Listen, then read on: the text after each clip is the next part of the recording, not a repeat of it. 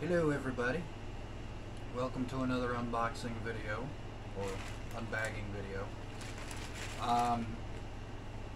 I got something in the mail that I have been waiting for desperately.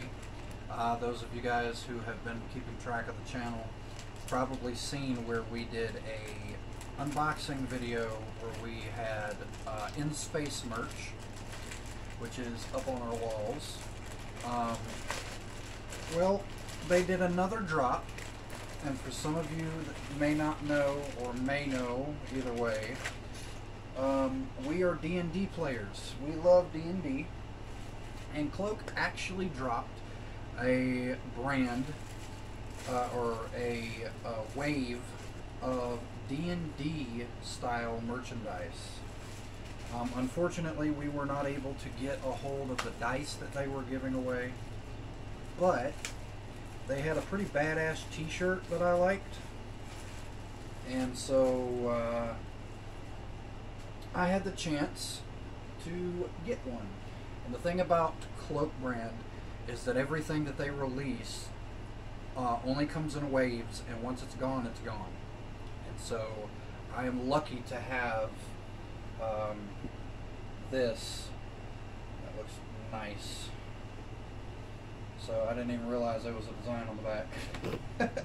So there's that. That is the front of the shirt. And then the back of the shirt. And I don't remember, do you remember the name of the drop? Nope. Slayin' something. But yeah, it's a silver dragon, very shiny. This will be the very first piece of merch, clothing-wise, that I have from Cloak.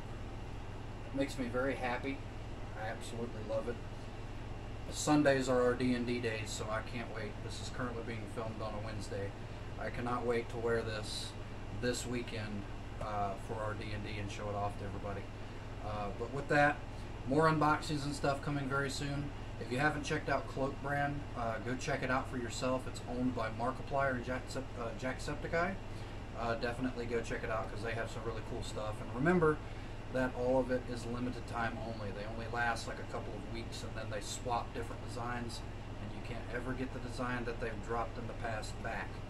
I think they've at once done like a reopening of everything that they dropped. But this and the In Space with Markiplier stuff are a couple of things that we've now added to our collection of Cloak brand stuff.